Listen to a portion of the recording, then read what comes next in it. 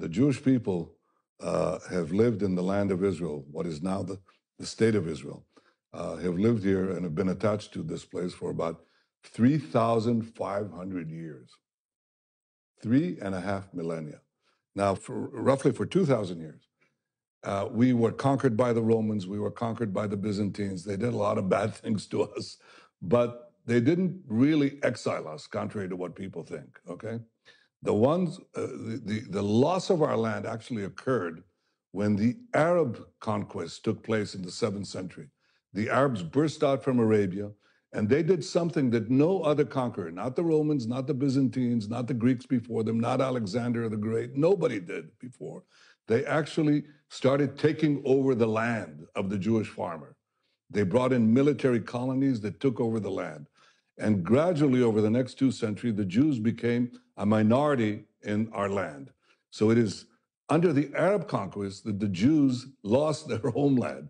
The Arabs were the colonials. The Jews were the natives dispossessed. Well, that happens in history. The Jews were dispossessed. We were flung to the far corners of the earth, suffered unimaginable suffering because we had no homeland. But we didn't disappear, and we never gave up the dream of coming back to our ancestral homeland. The Arabs who had conquered the land basically left it barren. They never made it their own. It was a barren land. It really had, practically, it was an empty land. And in the 19th century, the idea of coming back next year in Jerusalem became a reality. By the way, in part because of Christian Zionist support for the idea of the Great Return. The Jews came back in the 19th century to the land of Israel. The result of this return was that we started building farms, factories, places of employment. Arabs from nearby countries started immigrating, and they now they call themselves Palestinians. They reconstructed history and said, we've been here for centuries. You have no right to be here. It's our land. It's not your land. It's been our land for 3,500 years. If you took over somebody's apartment, knocked them out, dispossessed them, and they never gave up the claim. They said, it's our claim. And you left this barren dump, okay? And the families, the progeny of the people you kicked out came back, rebuilt the house.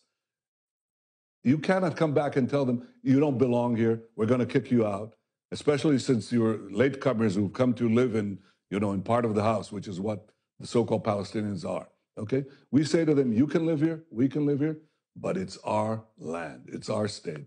And the reason this conflict continues is because the Palestinians, who represent the colonial powers, the Arab conquest of the Middle East and beyond, they're saying, you have no right for a Jewish state. Well, we do. If any people has any right to a state, if any people never gave up their dreams of returning to their ancestral home, the Jews belong to this land belongs to the Jews. The Palestinians are free to live here next to us, among us, but they're not free to demand the dissolution of the Jewish state. That is not justice. That is injustice. That's the shortest lecture I can give you about Jewish history.